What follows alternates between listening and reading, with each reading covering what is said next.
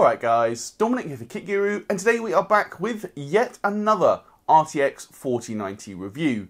This time around we are checking out the beast, that is the Gigabyte Gaming OC model, complete with an absolutely massive cooler, dual BIOS, and a power limit that can be increased all the way up to 600 watts. Intrigued?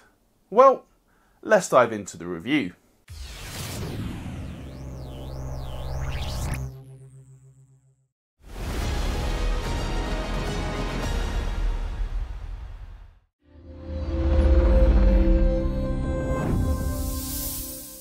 If we kick things off then with a look at the overall design of the card itself, we can see that Gigabyte has gone for an almost entirely matte black aesthetic, though the backplate is grey. I was a bit disappointed though to see that the shroud is made entirely from plastic, so I don't think it has the most premium look or feel, and if you contrast that with something like the Asus TUF version, which has an aluminium shroud, then I really think Gigabyte should be doing better, especially at the RTX 4090 price point. We just can't go any further in this review though without addressing the sheer size of this card, as it is actually the biggest 4090 that we have seen so far.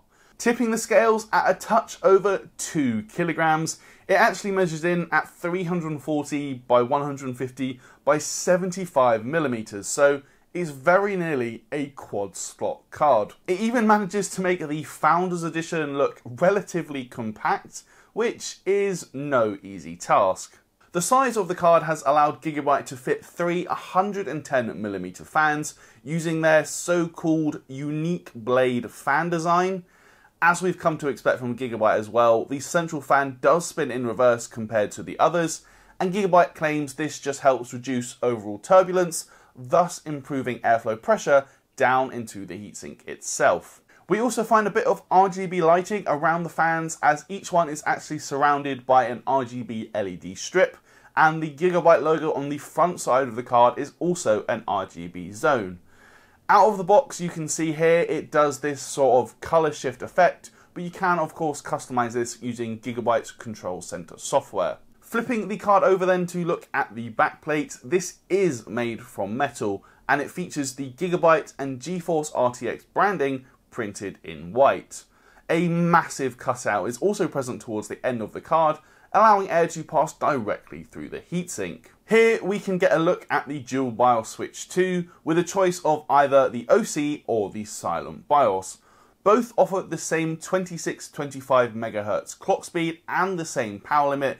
The only difference is a small tweak to the fan curve, but we will test both modes later in this review. We can also note 3 screw holes on the end of the card, and this is actually where the included GPU support bracket screws into. Now unfortunately I do use a PCIe riser card for our PCAP power testing, so this support bracket won't work for my particular needs, but for normal users I guess it does look like a very smart way of eliminating GPU sag, so fair play to Gigabyte for including this. Next to the BIOS switch then, we of course find the 12VH PWR connector, and Gigabyte is including a quad 8-pin adapter. Standard display outputs are also used, though it is interesting to note that Gigabyte has opted for a dual slot PCIe bracket instead of the triple slot brackets that we have come to expect from other AIB cards.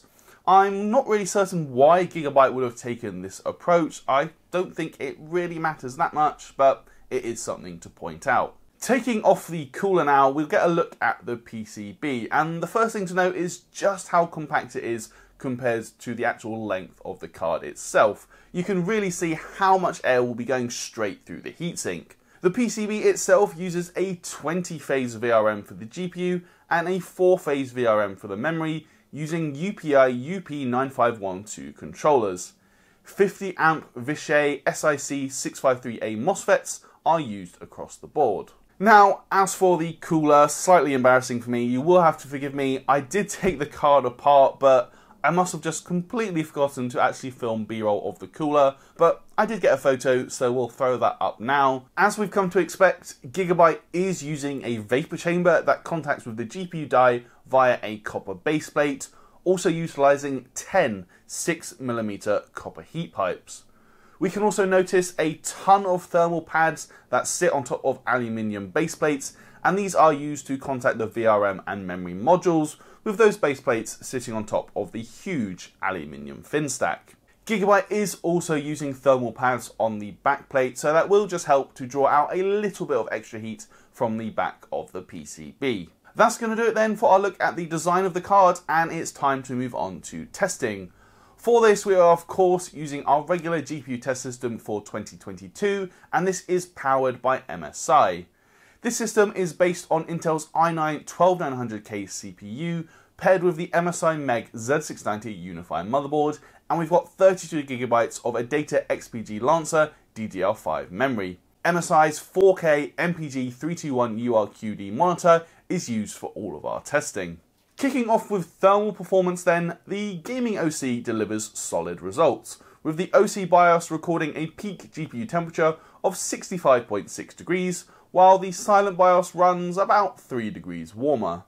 The hotspot results are slightly higher than what we'd expect though, with about a 12 to 13 degree delta between the GPU and hotspot readings, and while the results are absolutely fine, the likes of the Inno3D X3 OC and Palette GameRock OC do better in this regard. That being said, memory thermals are a clear high point for the gaming OC, with the OC BIOS keeping the GDDR6X temperatures at just 66 degrees, and that increased to 70 degrees when using the silent BIOS. That result is still the joint second best result on the chart. I was a bit surprised, however, to hear the levels of noise that I did from this card, with the OC BIOS seeing the fans spin up to about 1970 RPM, producing 41 decibels of noise. Thankfully, the silent BIOS is much more relaxed as we'd expect, with a fan speed of around 1660 RPM, and that produced 37 decibels of noise.